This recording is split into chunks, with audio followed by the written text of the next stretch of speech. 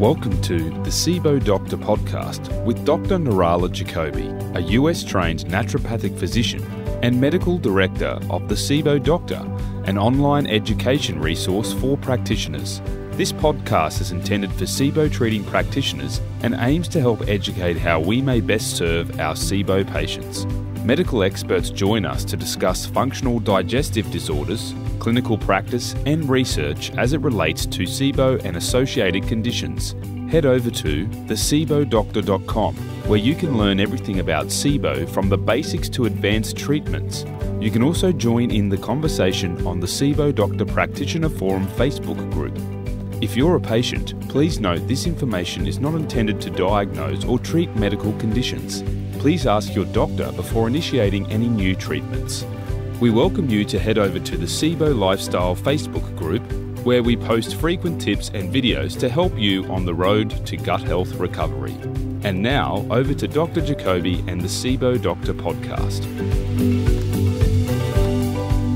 Welcome, SIBO practitioners, to another episode of the SIBO Doctor podcast. And with me today, I have the distinguished Dr. Satish Rao, who many of you may know from his research into SIFO that really helped a lot of us put the pieces together as to why so many of our patients maybe not improving with normal SIBO treatment protocols because they also have SIFO. But what I'm going to be talking about today with him is going to be is a really sort of a study that created quite a buzz in our community, and that was the research into brain fogginess and probiotics and SIBO. I'll have him elaborate on the study in just a moment, but I wanted to give you an introduction. He's a very distinguished physician and professor. He's currently the director of neurogastroenterology and motility, and the director of Digestive Health and Clinical Research Center at the Medical College of Georgia, and we'll have his full bio in the show notes. He is a federally funded researcher and investigator, and we're really honored to have him on the show. So very warm welcome to you, Dr. Rao. Thank you, Nirala. It's a pleasure to be on your show, and it was lovely to meet you earlier this year as well. Yes, we actually presented at the New Orleans Integrated SIBO conference where you actually talked about the SIFO study, I believe, and yes. Went more and into that. I touched on the brain fogginess too at that time, but that's right. Before. And I nabbed you and I said, look, this is something that we've talked about as practitioners for some time. There's some controversy around that whole issue with which bacteria produce D-lactate or L-lactate. So why don't you introduce us to the study and what you found? So that's a good segue to really talk about the study. So the way it all started was as a gastroenterologist with an interest in neurogastroenterology motility. I tend to see a lot of patients with gas and bloating, distension, and I've seen them for years. But what happened about 5-6 years ago was over a short span of maybe almost like 2 months, I came across 2 patients who, in addition to these classic symptoms of gas, bloating, and distension, were complaining of brain fogginess. In fact, the first patient was even more interesting because she was referred not by herself or her physician or a gastroenterologist, but actually by her employer, who felt that this very highly performing individual was no longer performing at the level that she had performed for very many years in the same company. So he was very alarmed, and he tried to seek out a physician who can help answer her problem. She had already seen about 5 gastroenterologists before he referred her to me and so on. And then this other lady actually came from New York. So I live in Atlanta, which is in the South. So both of them presented with this brain fogginess as a very important component of their symptom. So we were very intrigued. We knew we could answer perhaps their gas and bloating because we've seen and diagnosed almost daily lots of patients with SIBO, lots of patients with CFO, an overlap group. But this brain fogginess completely caught us by surprise. So naturally, as gastroenterologists, we rarely see, because brain fogginess is, I suspect, a symptom that people with normally go to neurologists or psychiatrists or psychologists, I think, or internists maybe, but not to a gastroenterologist. But we do see some patients with altered mental status, if you like, and these are folks with chronic liver disease, patients who have cirrhosis of liver. We see hepatic encephalopathy, where the liver is failing, and therefore a lot of ammonia is accumulating in the body, because liver is the main site for clearing ammonia, which is a toxin produced in the gut.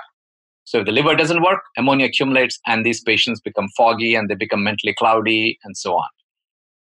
But these two individuals had normal liver function, normal kidney function. They had no other organ that was malfunctioning except this symptom.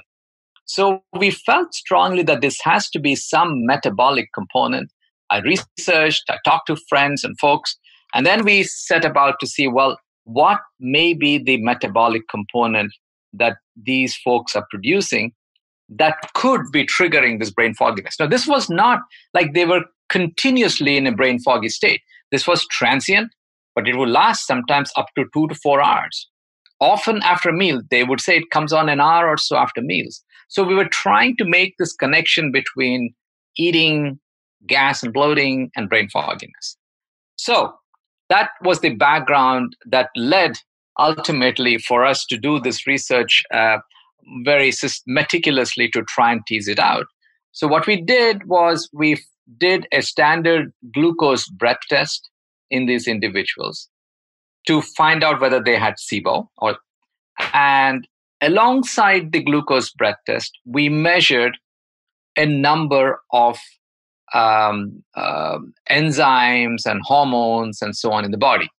For example, we measured fasting glucose, we measured fasting insulin, we measured fasting L-lactic acid, we measured fasting D-lactic acid, we measured ammonia and glucagon and few other levels. And then after the meal, we remeasured them at periodic intervals. So they were doing the breath test, they were also doing some blood tests, and they were doing some urine tests.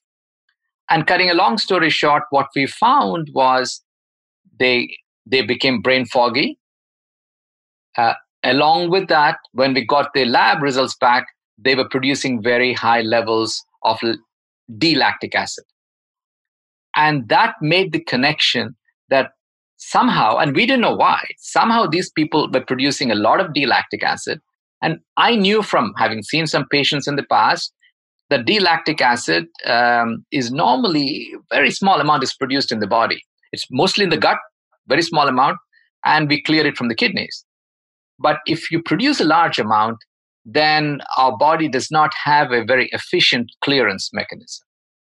This is different to the L-lactic acid. Now, all of us produce large amounts of L-lactic acid periodically. For example, if you jog, if you exercise, if you run, the cramps that you get in your muscles is L-lactic acid.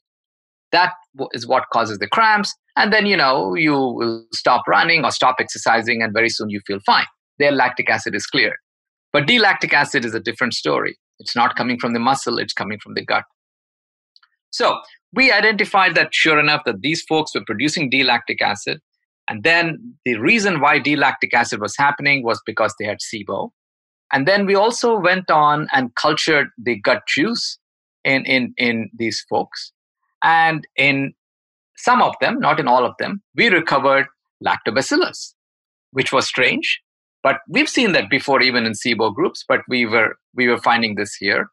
And we recovered other bugs that we know, strep and so on, that causes SIBO, Klebsiella and E. coli. Then we, went on, collected a large series of patients. Then we started looking at a group that did not have brain fogginess, but also had similar gut complaints, gas, bloating, distension. And we compared the two.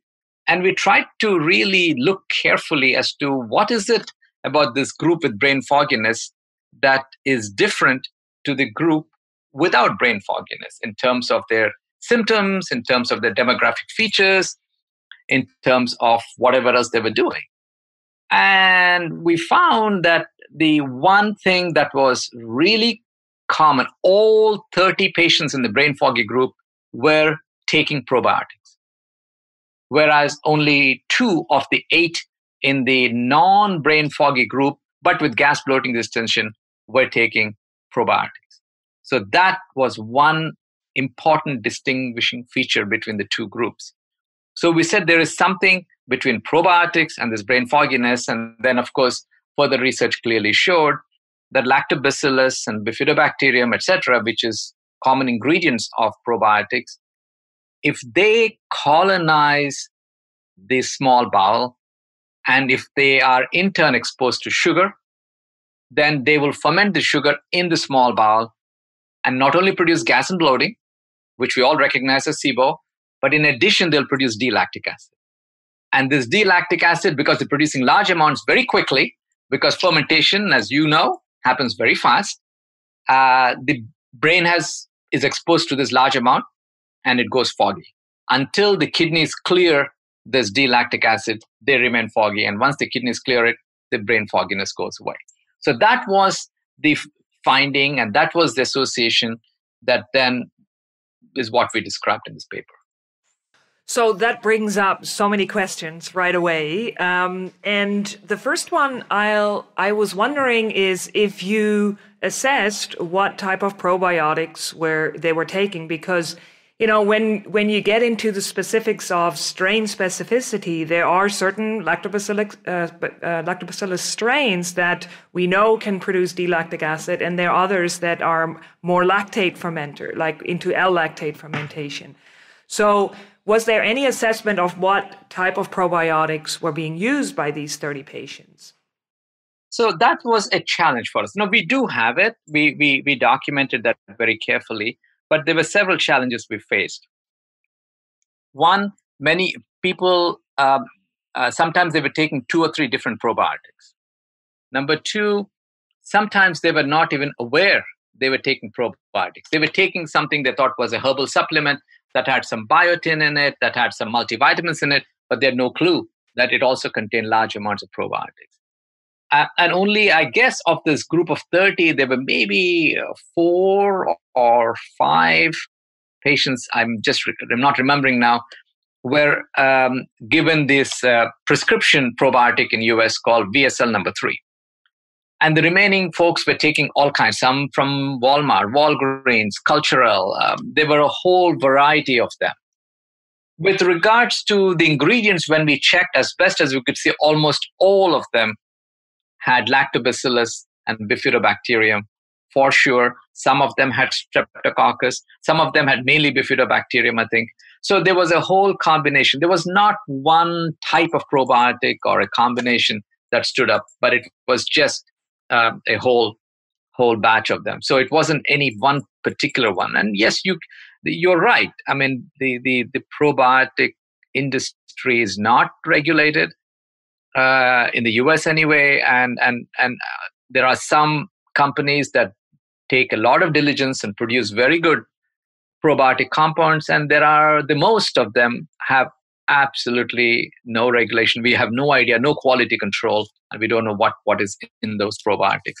So people will take this whatever they get. So yeah, and that maybe is a good sort of starting point for a new study, because we're all really fascinated with this topic, because our education through the SIBO doctor really focuses on strain specificity and using research strains and using very specific probiotics for specific conditions, and not just randomly giving patients multi-strain and untested probiotics.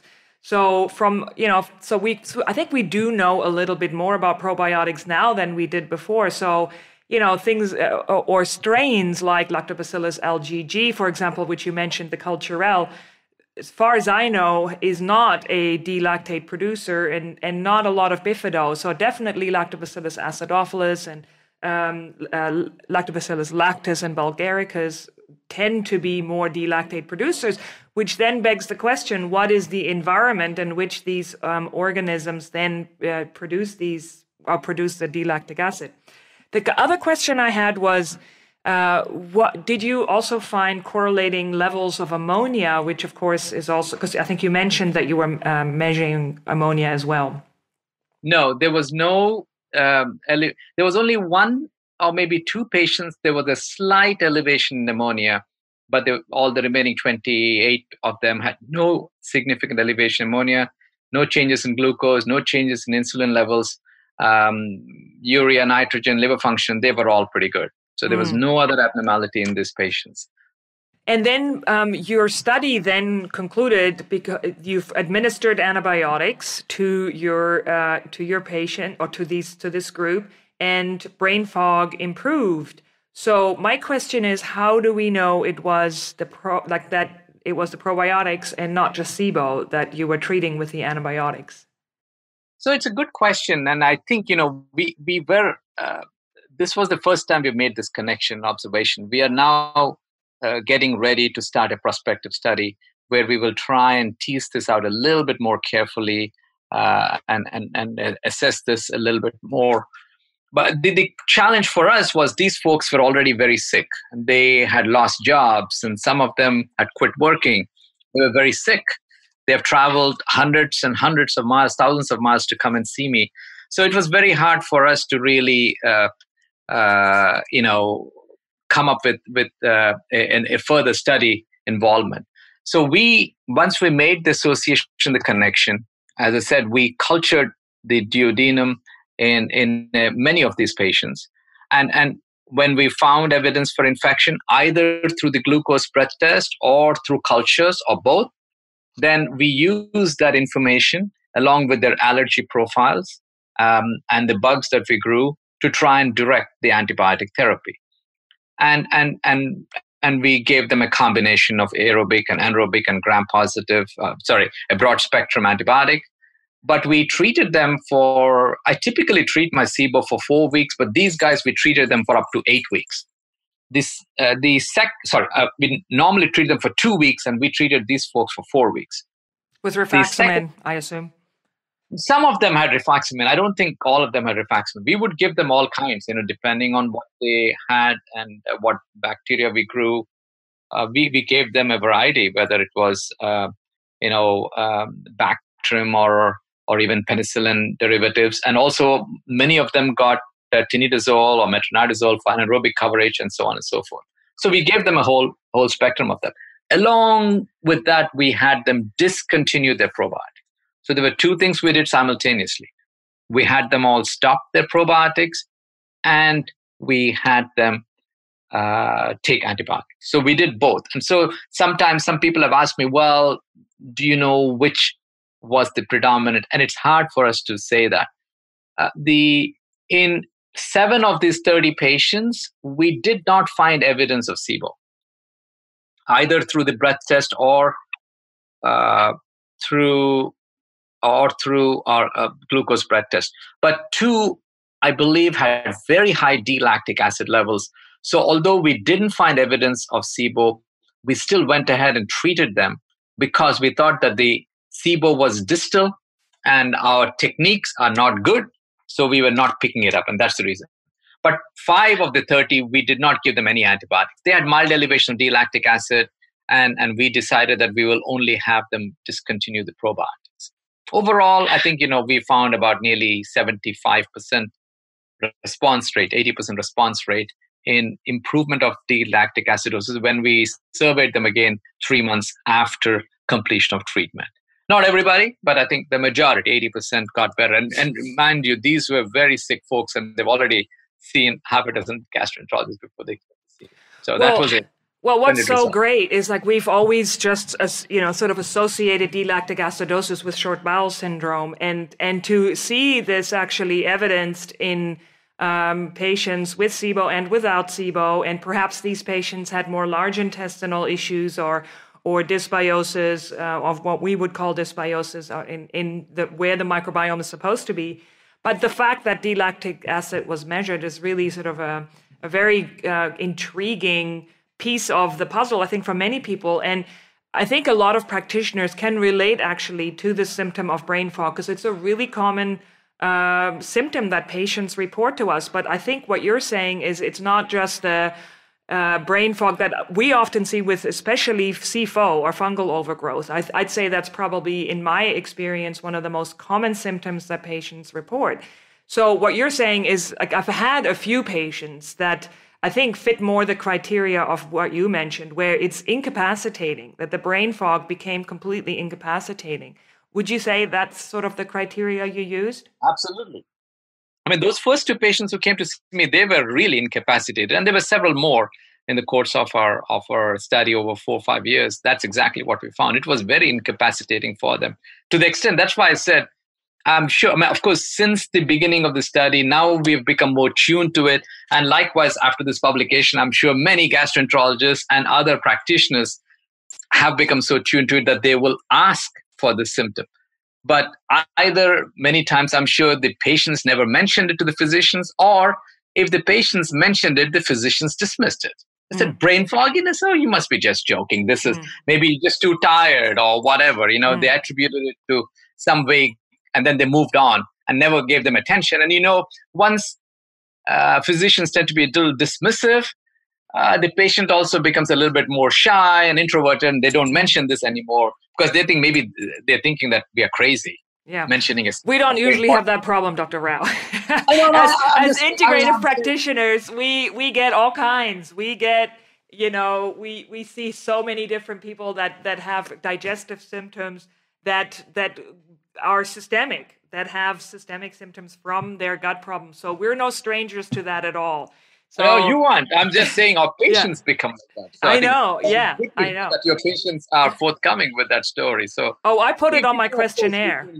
Brain fogginess is something that we definitely are seeing a lot. And it's so wonderful to have researchers like yourself to actually bring it into the mainstream and look at the connections between the microbiome and dysfunctional microbiomes and SIBO and SIFO and look at systemic symptoms from these altered states, really.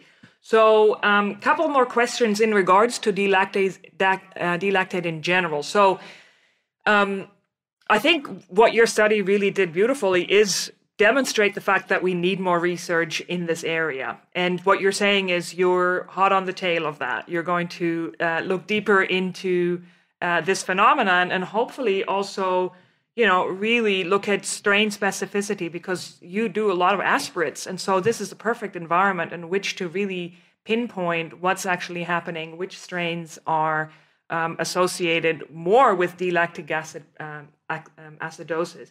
Question about, and just so for the listeners, I gathered a lot of these questions from other practitioners because I needed all the help I can get with finding out more about D-lactic acidosis.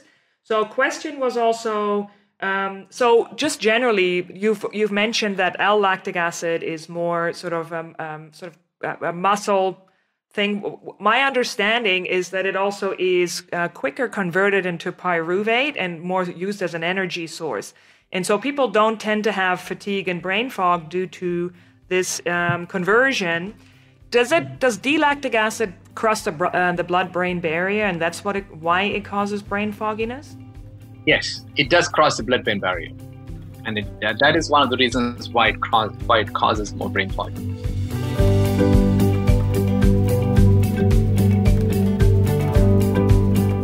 Thank you for listening to the SIBO Doctor podcast. We hope you found the information in this episode useful in the treatment of your SIBO patients. Thanks to our sponsors, SIBOtest.com, a breath testing service with easy online ordering, and Quintron, maker of outstanding breath testing equipment. Tune in again for another episode of the SIBO Doctor podcast. Thanks again for listening.